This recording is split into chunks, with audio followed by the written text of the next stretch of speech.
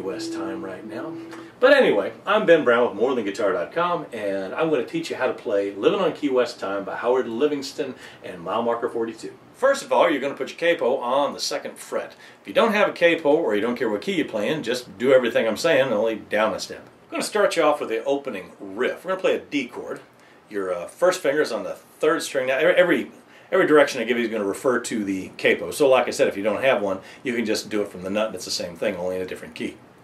First finger goes on the 3rd string, 2nd fret.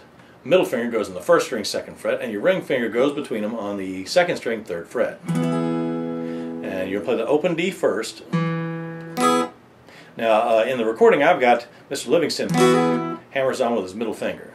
And you're going to kind of pick your fingers up off the frets as soon as you play it. So it's kind of staccato. We're going to go straight to an A7. First finger is on the 4th string, 2nd fret. Middle finger is on the 2nd string, 2nd fret.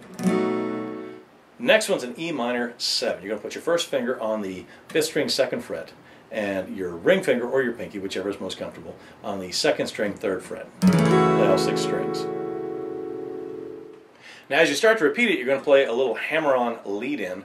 5th string, hammer on the 2nd fret, and play the 4th string immediately.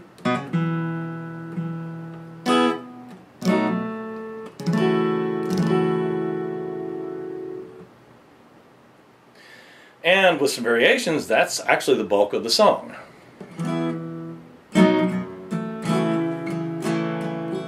Oh, when the band kicks in, he's playing G, A, D, just to walk up back to the D.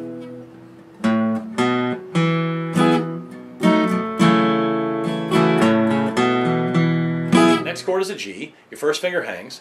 Your middle finger plays the 5th string, 2nd fret. Ring finger plays the 6th string, 3rd fret. And your pinky plays the 1st string, 3rd fret. All 6 strings.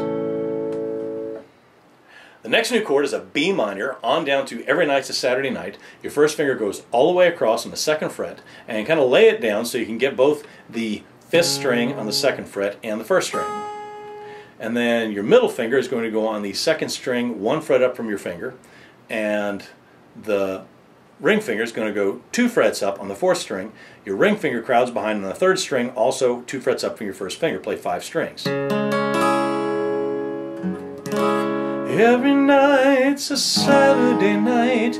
F sharp minor, you just slide the whole business up 1 string and pick up your middle finger. Don't flip off the audience. Play all 6 strings. Now you might find that a little difficult if you've never played bar chords. A good exercise is to start all the way up on the 9th fret, push down, and don't cheat and use your other fingers. Push down with your first finger, thumb is directly behind it on the back of the neck, like that. And squeeze them together until and you might have to shift your finger around if one of your knuckle creases is on the string. It won't play very well. So you shift it around a little bit until you get all 6 of them playing. And then the next night, do that for a little while, down a fret, and then keep moving down the neck on frets until you can push down. Listen, as far as I'm concerned, the most Key West thing about this is the strumming pattern. Down, up, down, up, down, up, down, up.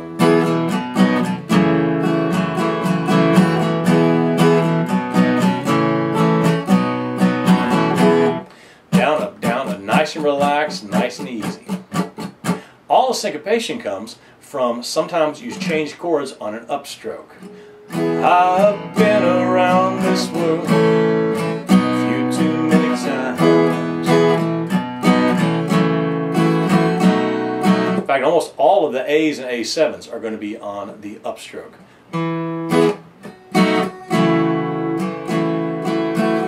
The main thing is to keep a steady beat going and change the A chord on the upstroke.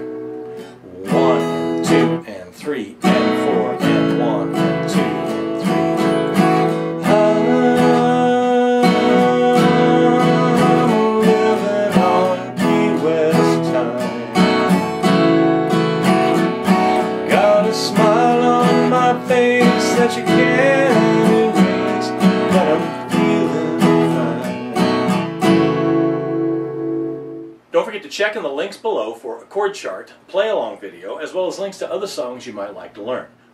Below that, there's a big gray comment box. If you're having any trouble at all, please feel free to ask questions. I'm Ben Brown with morethanguitar.com, and this has been Living on Key West Time by Howard Livingston and mile marker 42. Thank you for watching. That's why